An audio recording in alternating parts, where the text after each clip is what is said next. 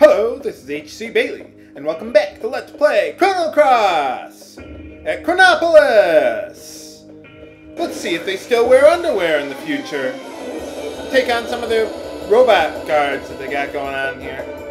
One of the reasons why I've got Guile in my party at this point in the game is that a lot of the enemies remaining in the game are white elemental. So Guile will be very, very useful for pretty much the rest of the game, really.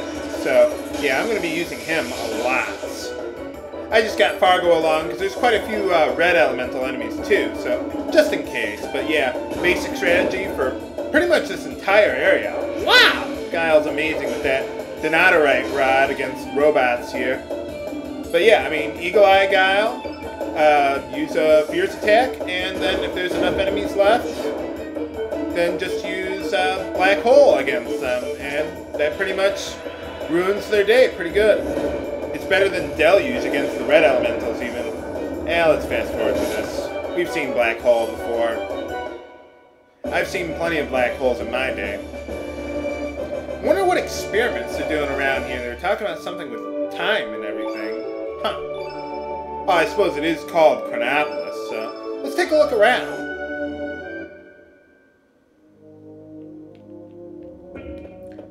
And raid some of their treasure too while they're at it. I don't know why like this office building has a whole bunch of random treasure chests lying around, but you could say that about just about any RPG, really. So we'll just take it and don't ask questions. I like the music for this area. It kind of reminds me of the Dead Sea. You know, both of the areas seem to have a pretty good soundtrack going for them. And by the way, some of those enemies that I was just fighting in the last battle, they can drop power seals, which is pretty good. I wonder why opening that cabinet there reminds me of Zombies Ate My Neighbors. Yeah, let's go down here, because apparently there's a trick to opening that door. Let's press this button here and fall into the water! No, just kidding. It extends the bridge, but we can't get to the other side. And of course, as we all know, RPG characters cannot swim. So yeah, we're not going to swim to the other side. So yeah, let's operate the robot. Why not? I kind of like this little puzzle that they got here.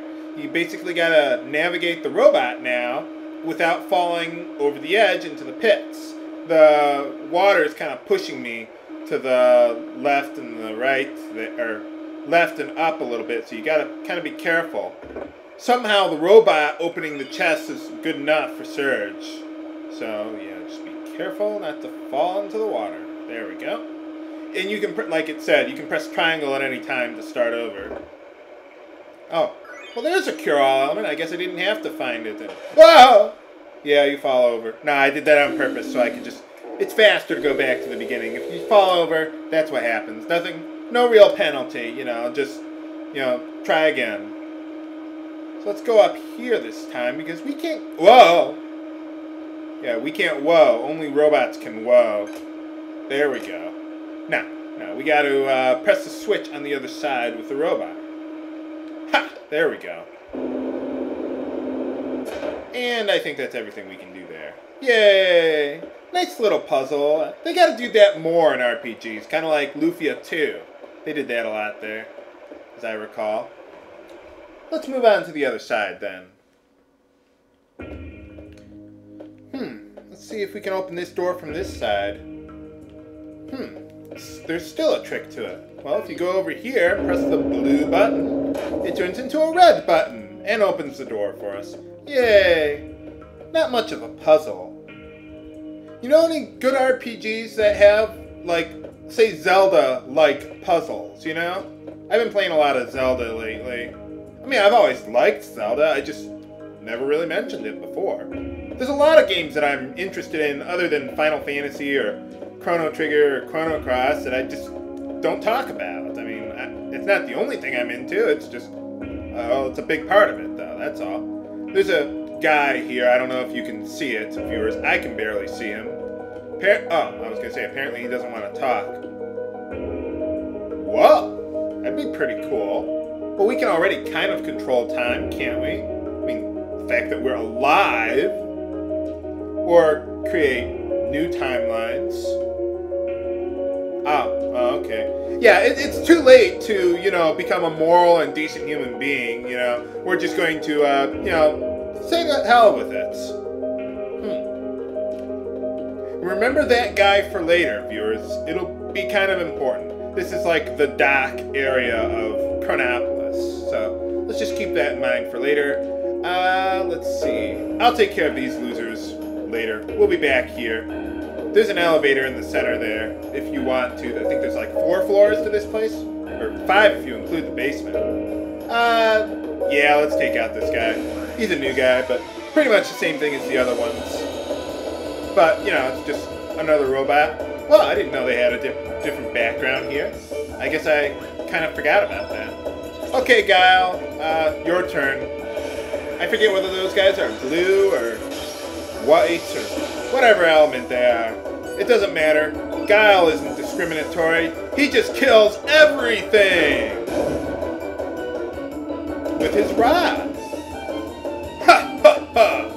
You see how powerful the prism mail is? Oh, baby!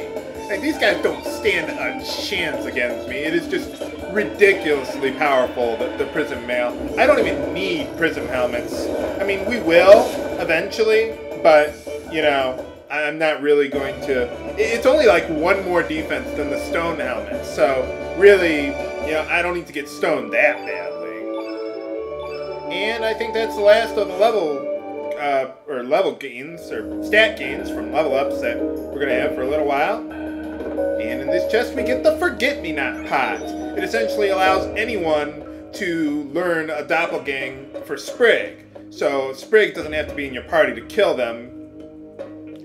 Anyone can do it. So, let's see, I think there's a block up there. So, let's just walk into here then. Okay, let's just, oh, that was easy. I don't think there's any way around this. If there is, let me know. Crap.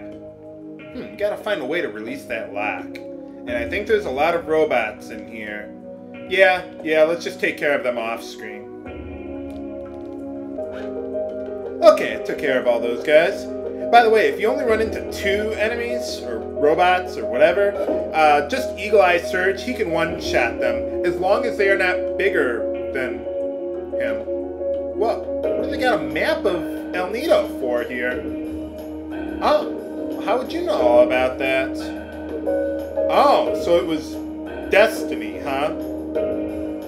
Oh, so someone actually created all this. Whoa.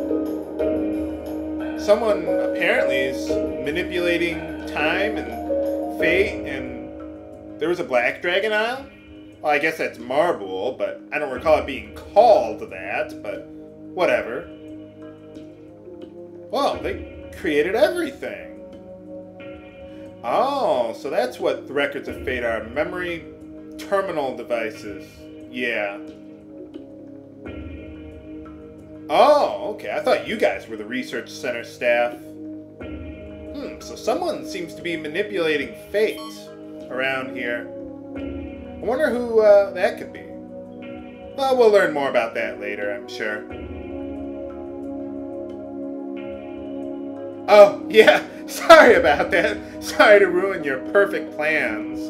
Manipulating time and fate. Where was that lock release? Could it be on the desk right next to you? Yes, it is! Dumbass. Okay, yeah, that's all I came here for, just to release the lock and learn a little bit about what's going on here. Okay, well, let's head on back to the first floor first, before checking out what's behind door number 2. And I want to bring in another party member, temporarily, to see what's behind that door there. So, let's head on back to the first floor, take care of all these losers off screen, and then we'll head on back up there. Alright, we're back on the second floor with Grobike in our party. You gotta bring him along in order to get a secret treasure here. So let's do that. Open the door here. Now, the combinations for these, like, little... I don't know what those things are, but close them all, and you have to enter a lock release here. If they're all closed, 00 will work, and it'll open up. And you get a recharge element, or 5 of them. I don't know how they work. I think it's supposed to like let you use your elements again or something like that, but I could never get the damn things to work. If you know how they work, let me know, viewers, because that'd be pretty handy for later in the game, but I don't know. You got me on that one. And if you open this chest with Grobike in your party, you can pick this up, a super weapon. Well, I guess it was from the future. And we get his level 7 tech, Strong Arm. So I wonder what's going on around here. I mean, who's manipulating fate in the El Nido?